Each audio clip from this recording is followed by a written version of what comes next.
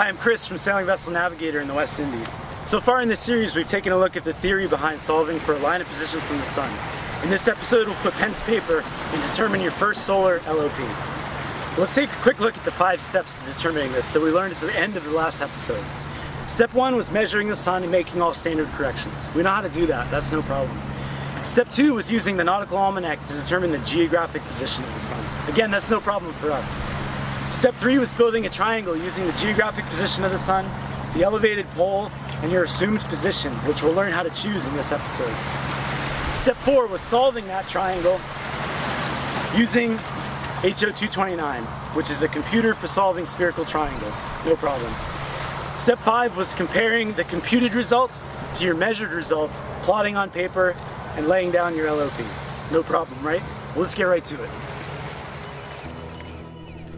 In this example, we're heading from Newport to Bermuda, and our DR position is as indicated. Since we're pretty familiar with steps 1 and 2, we won't waste time on that here, but as a reminder, we use the Nautical Almanac to determine the GP of the sun.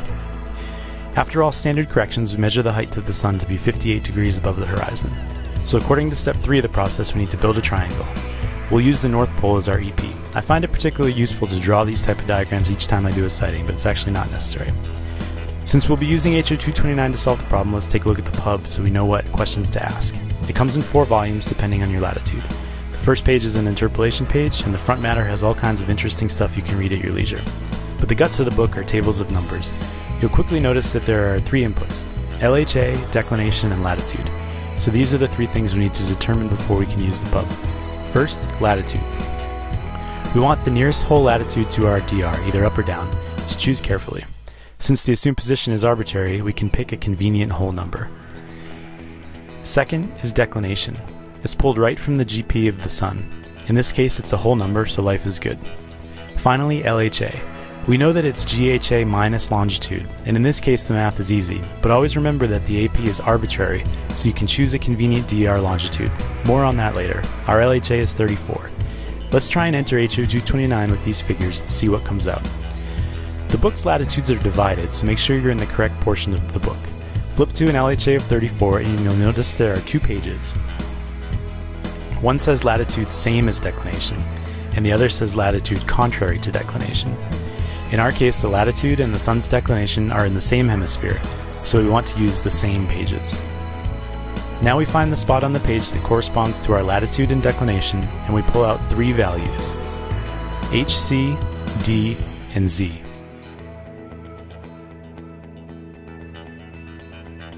So we'll note that we're using the same page and write our 3 figures down. HC is the computed height of the object, D is an interpolation figure that we'll use in example 2, and Z is the bearing to the object's GP, or the bearing to the zenith distance of our triangle. You'll notice it's kind of odd in this case. We shot in the afternoon, but the bearing is to the east. Since HO229 can solve triangles inside out and backwards, in order to make the volume thinner, there's a quick rule you must apply. It's located near the binding of each page for the northern and southern hemisphere. You can memorize it, but I prefer just to look at it each time. In our case, the LHA is less than 180, so ZN is 360 minus Z. That actually makes more sense since our sight was in the afternoon and the bearing to the sun is now closer to the west. So we'll apply that calculation and we're done with HO229.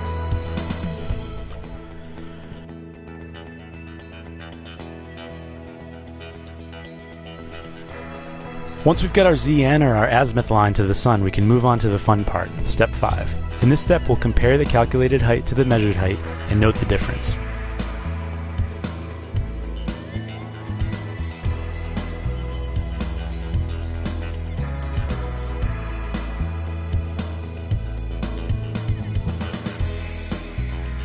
When we zoom in on the bottom right portion of the triangle, we can think about it like this.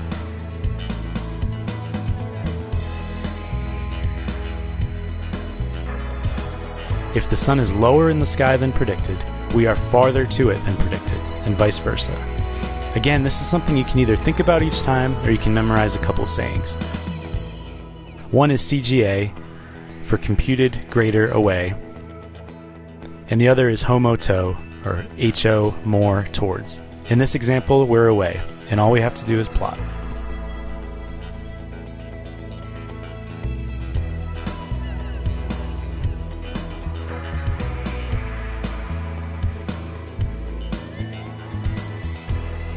I've prepared this plotting sheet since it's something you know how to do already, and our first step is to plot the assumed position. Next, we plot the bearing to the sun and indicate it with a little picture.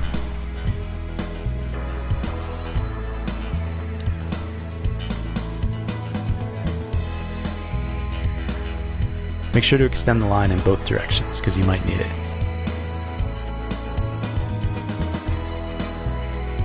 Then we'll measure out our difference, which is away in this case, and draw a perpendicular line at the desired interval.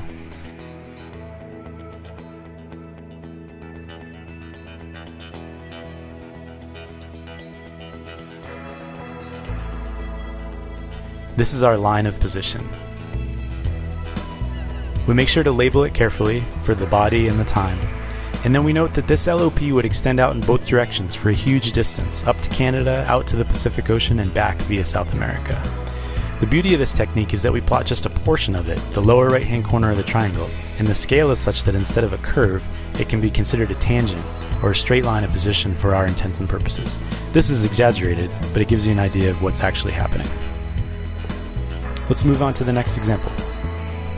In this example, we're bound for the Marquesas Islands, and we'll increase the complexity a bit. Again, I'll solve steps 1 and 2 for you to save some time since it's a familiar concept, and we'll move right on to step 3, latitude. Again, we pick the nearest whole latitude, noting that the assumed position is arbitrary. It just has to be within about 30 arc minutes, and otherwise it can be anything we want. Declination. Bummer, in this case it's not a whole number, so we need to note the whole value in the increments, which we'll account for later. LHA. Again, it's GHA minus longitude, but since the assumed position is arbitrary, we can be a bit more intelligent about this and pick an assumed longitude that, when subtracted from the GHA, yields a whole number. So instead of using our DR longitude, we'll use something close, but that also makes the math easy. Let's pick 90 degrees and 30.4 minutes. Now the LHA is 27 whole degrees. Awesome. Let's go into HO 229 and pull out some values. In this case, we're in the northern hemisphere, but the sun is in the southern hemisphere, so we are on the contrary page. No problem, we just have to make sure to use the right page. When we pull out values, we get 61 degrees 51.9 for the computed height, a D number of negative 17.9, which we're going to use in this case, and an azimuth angle of 106 degrees. First things first, let's correct the azimuth figure using the rules located on the pages of HO 229. This is the bearing to the sun at the time of observation. Now we need to account for those leftover declination increments that we left off earlier, and we'll use the D number for that. This is a place where a lot of people get lost, so keep the faith. In order to use the interpolation table in the front of HO 229 correctly, we need to break up the 17.9 into its parts, 10 and 7.9. Now we find our declination increment in the interpolation table, which was 30 minutes, and pull out a correction for the 10 and then the 7.9.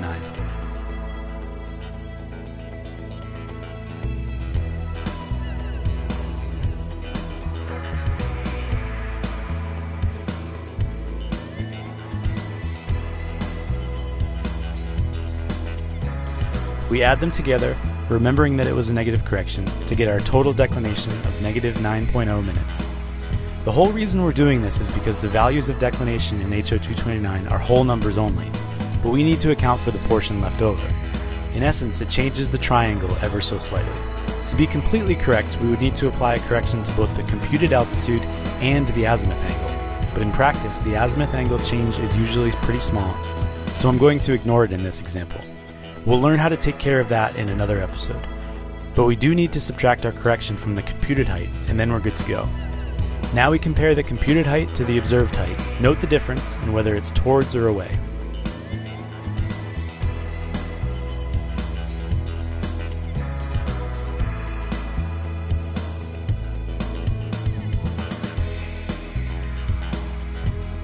It's towards in this case because HO is more. And then we plot.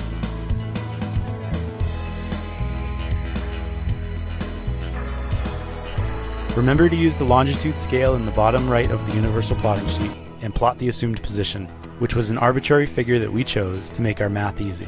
It was 5 degrees north, 90 degrees 30.4 minutes west. Plot the bearing to the sun, or its azimuth, and then measure off the altitude difference towards the sun.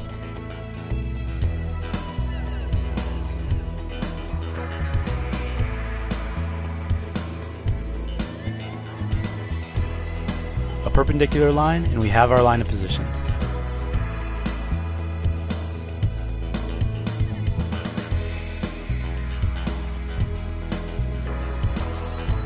In this episode, we've laid down 2 lines of position from the sun. In the next episode, we'll increase the complexity even more and start to fix our position at sea using nothing but the sun.